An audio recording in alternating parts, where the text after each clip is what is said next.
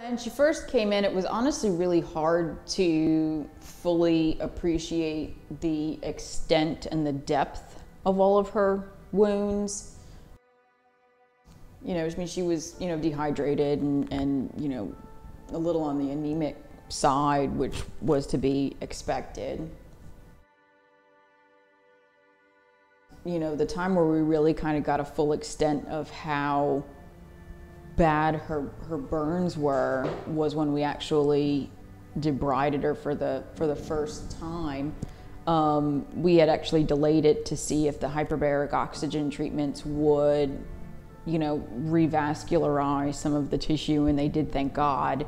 But the first time we literally got a look at her was when we put her under anesthesia and were able to clip everything, and then we really got an idea of how extensive and how deep everything was. I mean, there was places that were all the way down to the muscle bellies themselves, down past the fascia and everything. So it's truly a miracle that she survived the fire and then survived the burns afterwards, because you get past the initial systemic response to the actual fire, with smoke inhalation and all that. Then you're left with the wound. So then you have a whole second, phase of systemic response, just during that, the treatment of the wounds themselves.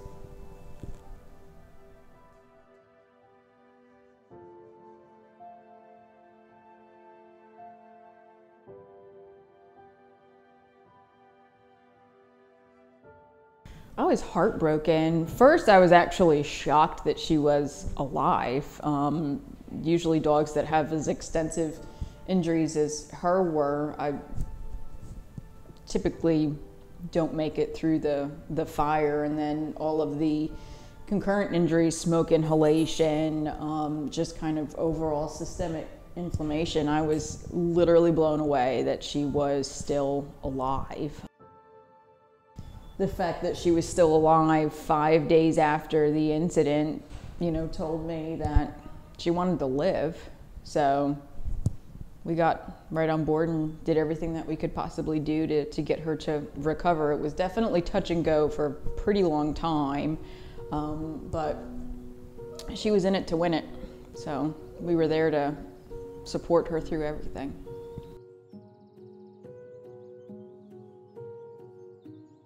When Sadie came to us for the hyperbaric treatments, the Humane Society of Louisiana had a press release saying that, what had happened to her and the treatment plan that we had with the hyperbarics to be able to offer that to her.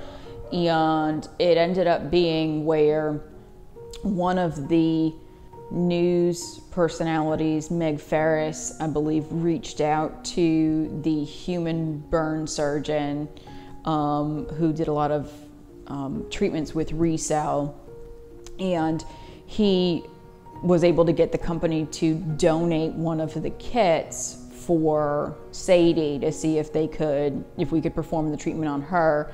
And then he had Dr. Nicole Kapari come up and actually perform the ReCell treatment. So it was kind of a weird, chain of events to get her the ReCell treatment. But I think it was about a week after we'd gotten her up here was when she actually had the treatment performed on her. Nicole Kapari is the director of the pediatric burn unit at University Children's Hospital on the South Shore, and she has a lot of experience with ReCell and burns in general. So she was the one that was willing to come up and perform the treatment on her, and she also helped debride some of the wounds as well. So she kind of helped on multiple levels, and then she just kept coming up up here with bandage materials and just kind of keeping an eye on her to see, you know, kind of how she was doing. She knew from experience with people how much, you know, Sadie was going through, especially with the extensiveness of her wounds. And I think when she kind of saw Sadie rally and survive, you know, everybody kind of got behind her because it was so miraculous that she was able to do what she did, which was survive.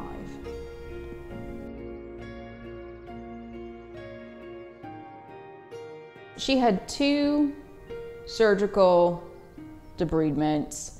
The first one, we did the majority of getting the eschar off and, you know, a pretty good amount of the dead tissue.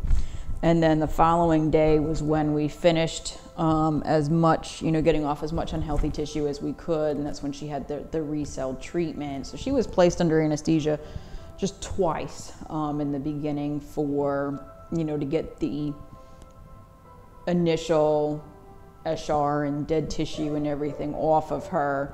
And then afterwards, we ended up using bandaging techniques to be able to get off whatever tissue that we weren't able to get off the first time, to try to avoid having to put her under anesthesia again, because one, just kind of physically between surviving the fire and then trying to just survive the wounds, and with her being heartworm positive, the least amount of anesthetic episodes that we could put her under would decrease her risk of, you know, not making through the surgical procedures themselves or anesthesia.